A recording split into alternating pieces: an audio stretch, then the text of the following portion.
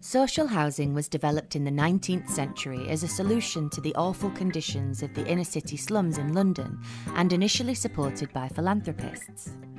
Clarion Housing was started by one such philanthropist, William Sutton, a successful Victorian entrepreneur who left his fortune to build housing for the poor.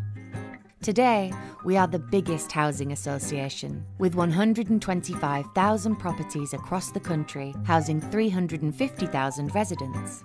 Times have changed, but Sutton's spirit of innovation and philanthropy still continues today.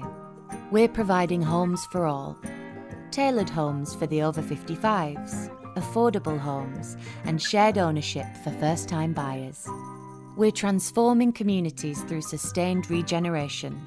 We're reinvesting rent back into our homes and communities, helping people access employment and training opportunities, and we're giving young people a better start in life through our charitable foundation, Clarion Futures.